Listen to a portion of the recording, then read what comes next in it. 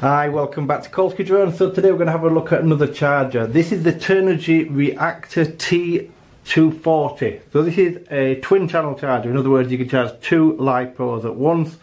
The great thing about this one, you can charge lithium ion high volts, in other words, high volt LiPos, normal LiPos, nickel metal hydrides, nickel cads, and your standard LiPos, and smart batteries. So if you buy the connector that you can buy that plugs into these, you can get them on eBay, you can charge phantom batteries with this controller, with this charger, rather than using the charger that comes with the phantom.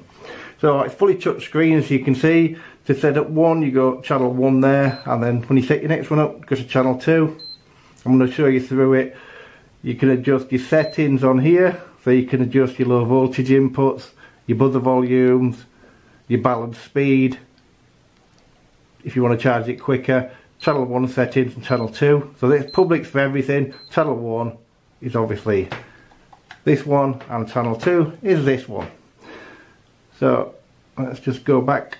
Let's go back to there. So let me show you how it works. Let's put a battery on it and let me show you. So probably gonna have to swap cameras here, so I apologise for this. So we're going to charge a battery for the Zino with a cable that I made for it, and we're going to charge a normal 3S LiPo. So in the pack with the charger, you get all these cables. So there's a load of different cables here, so let me just show you what you get. So you're getting a standard charge cable.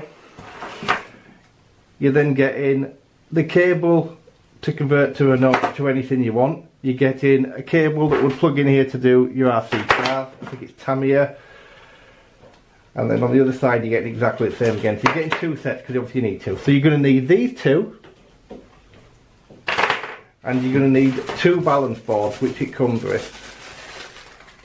So it does come with a pair of balance boards. Let me just show you these.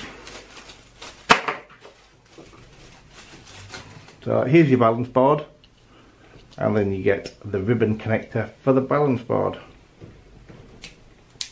So that clips into there, and we need two of them.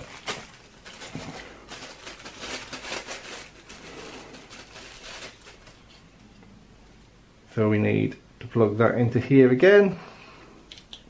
So we've got two balance boards and two charger ports. The charger port's obviously black to black, red to red. Balance plug goes in to here. It's a nice tight fit, which is nice. Same again on this side.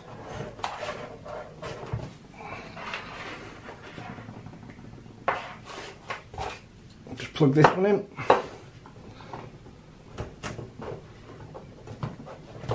Okay, so now you're set up and ready to charge. So I'm going to swap cameras now to the overhead camera so I can show you how the setup works.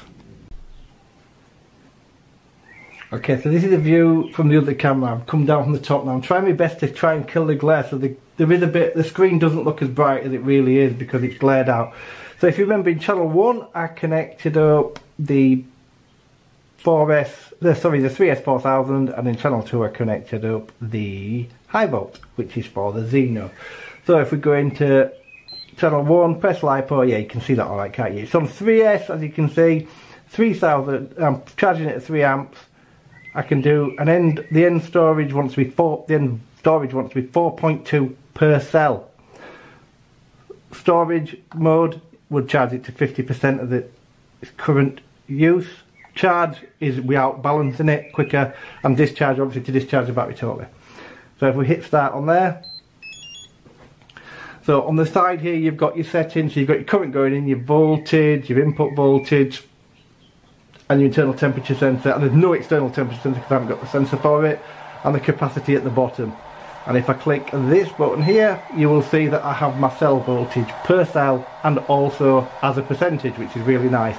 So if I click out of that one and I click channel 2 when we're still charging, so this is charging at the minute, I then click the high volt, which is because I've got, remember, the Zino battery in here. I then want to set it up at a 3S, 3 amp again, but now I want 4.35 as my end volt. And same again, I can do all these things at the top. So if I hit start on the Zino battery, There you go, it started it.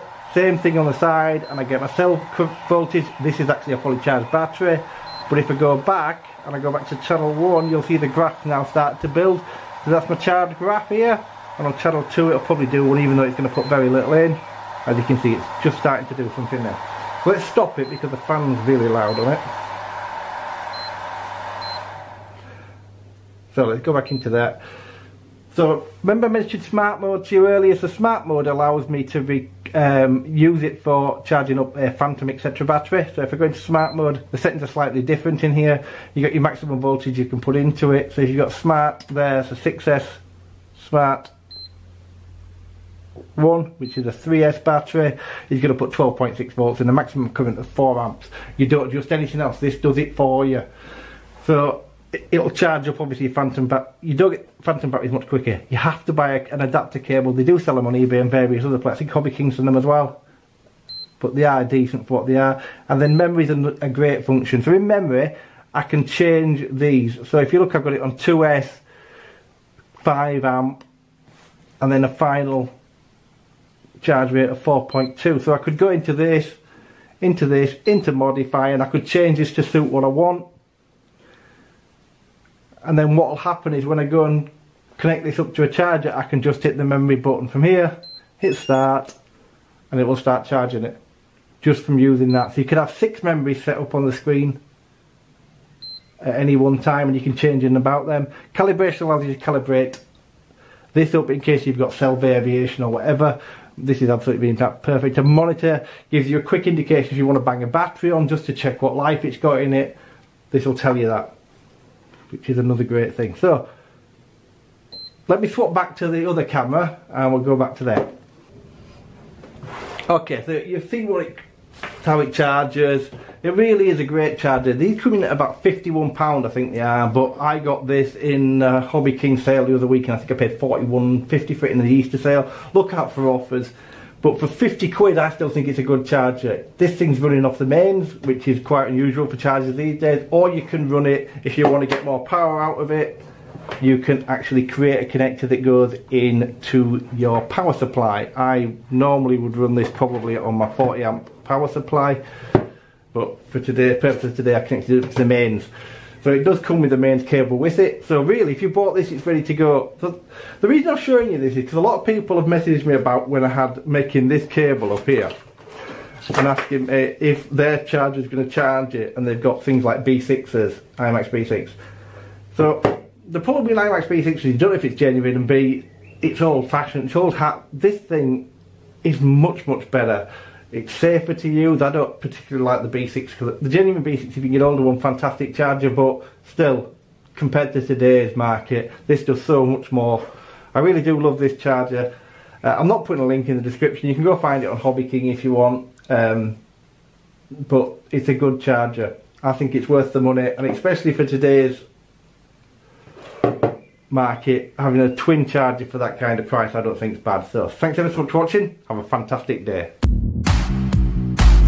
Thanks for watching my channel. If you like the video, please subscribe and hit the like button, and also hit that notification bell. There's plenty more good stuff coming up.